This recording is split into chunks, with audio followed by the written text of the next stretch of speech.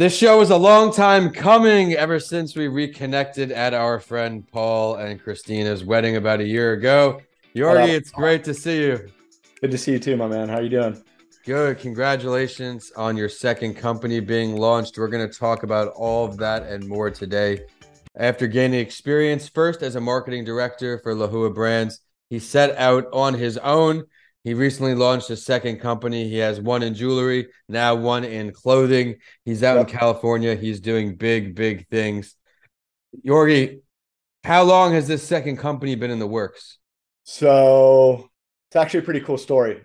August 18th, I was sitting on my couch right over here, drinking wine with a buddy, and we were just kind of talking about the success of Manssion, kind of about life, and kind of the route we wanted to go. And I was like, bro, listen, like I have this really like cool idea. Like I've always wanted to start a clothing company. Like Manssion kind of gave me the confidence to do it. Now I have the suppliers, I have the distributors, I have the team, and he's a retired hockey player. Won the Stanley Cup, and he's like, dude, like fuck it, let's run it. And then ever since then, like it was go time. He hit me up the next day. He's like, just so you know, I bought the domain for blank label. At the time when he bought it, we didn't spell it how we spell it now, so we had to go back and rebuy it. But I mean, since then, it was up every night till 2, talking to my suppliers, kind of formulating a plan. I did a lot of the heavy lifting for the company, just because it's like, I had two partners I was going to bring on, but I didn't want to distract them with Manssion. So I was like, let me get the brand developed, let me get the products, and then when the time came, I pulled the trigger. Offered them equity in the company, and they were excited to join Blank Label, and we launched about 10 days ago, and we've had crazy success, and I'm really really stoked on it. Yeah, all right. Well, let's shout out these websites, the social media. We'll do it again at the end of the show, but while we're talking about it.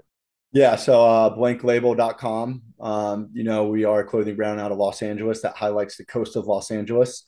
You have Manssion, Manssion.com, Manssion.com. It stands for Man on a Mission. We offer premium men's jewelry. And then you have Lahua Brands, which, if you're a cannabis user, we're doing some pretty cool industry leading things in terms of beverages, coming out with a new vape brand as well.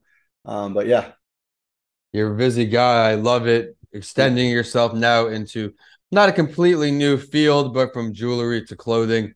If everybody is new to your first company as well, catch them up with a nice description of what you do there.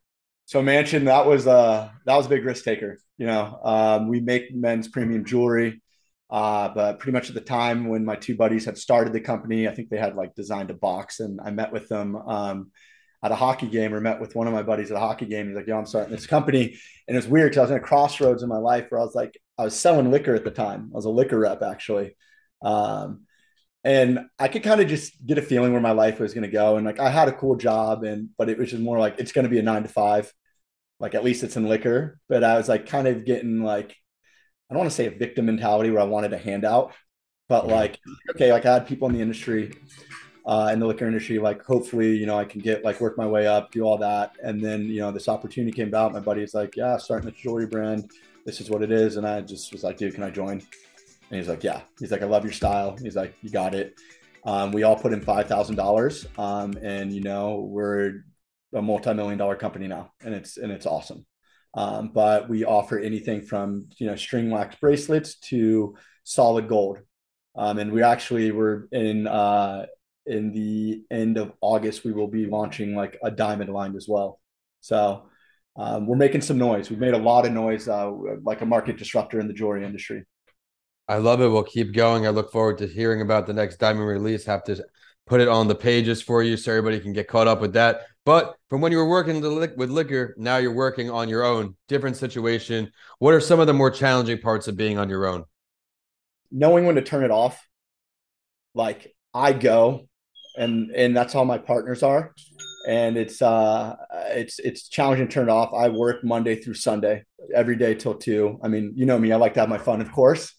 But no, but when I'm not out partying, when I'm not working, there needs to be a time where you're just chilling, and you got to really uh, know when that time is. It's challenging too. Is lean on your partners.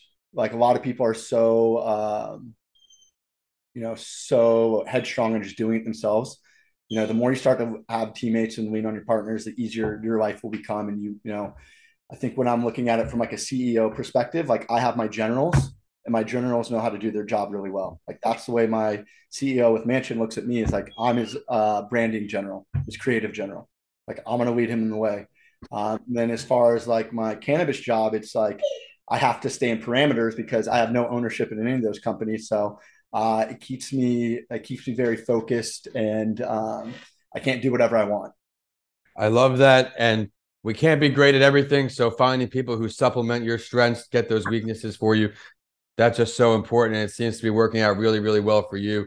Let's now hop into the spotlight story before we bring you back and learn which entrepreneur throughout history Yorgi would choose to sit down with, dead or alive, to pick their brain. But since we have someone who is into this clothing game, we're going to look at an article from Forbes titled How to Start a Clothing Business, Everything You Need to Know. And you can scroll down in the show description to follow along with us. We'll touch on some of the article's points and then bring him back on for good. But before we get to that, I am excited to share that this summer's episodes will be brought to you in part by speaker coach Cesar Cervantes, specializing in helping you get your transformative message to the TEDx stage. Guaranteed. To schedule your free brainstorming session, visit the link in the show description or CesarCervantes.tv. If you have a passion for fashion, starting a clothing business might be a great way to turn your skills and creativity into a career. It's more accessible than ever for new business owners to sell their wares online and turn a profit. There are a variety of ways to sell clothes, from finding collaborators and wholesalers to providing great items for excited customers. Here are some things you should know about starting a clothing business from start to finish, and then we'll get our guest take on it. Find your niche, know your audience, create a marketing plan, name your brand and create brand assets, register your business, design and source products, price your products, then distribute, market, and so forth. I want to dive into finding your niche. The fashion industry is massive, consisting of a ton of different brands, all with very different styles. It's important to identify your niche and stick to it.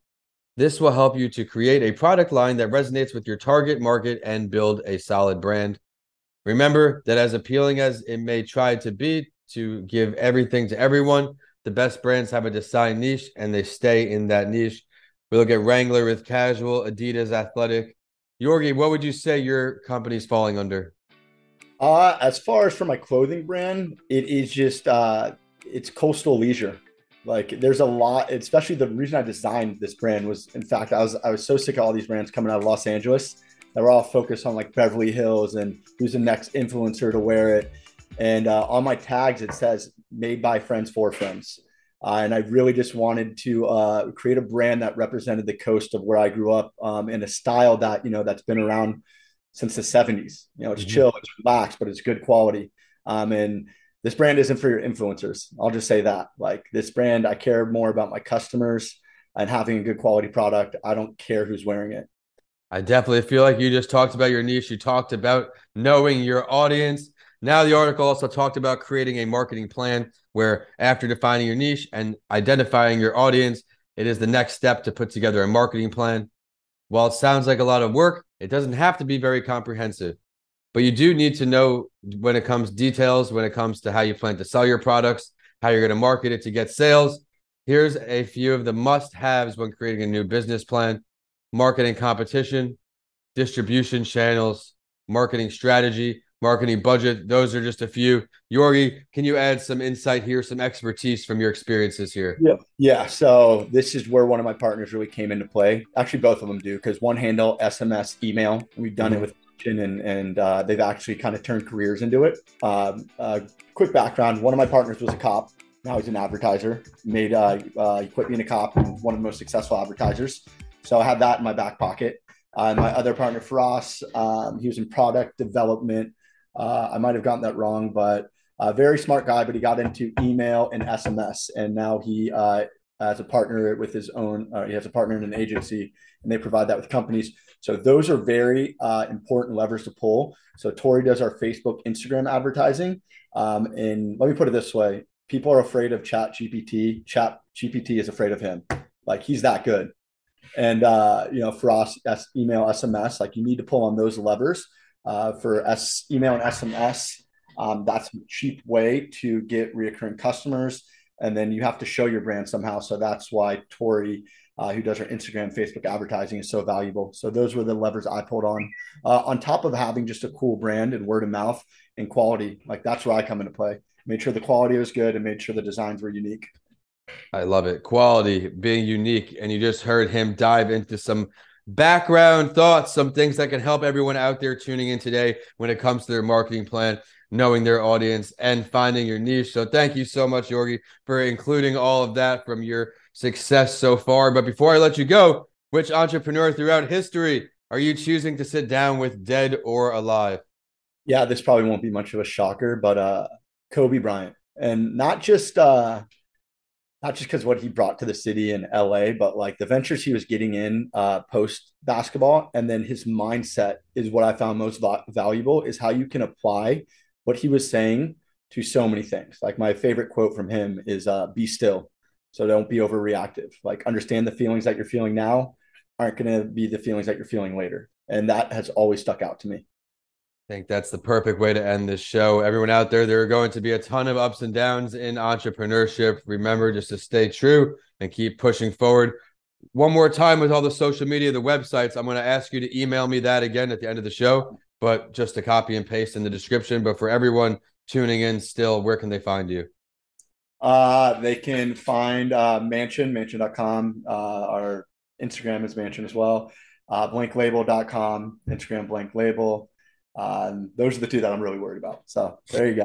All right, everyone, be sure to go check out his work, and especially if you're out in California, find out how to get these right there in the community. We are at That Entrepreneur Show and at Vincent A. Lancy. Head to the YouTube channel at Vincent A. Lancy for a video preview of this show. And for now, we are signing off from Florida to California. Yorgi, it's great to see you. Hey, good seeing you, buddy.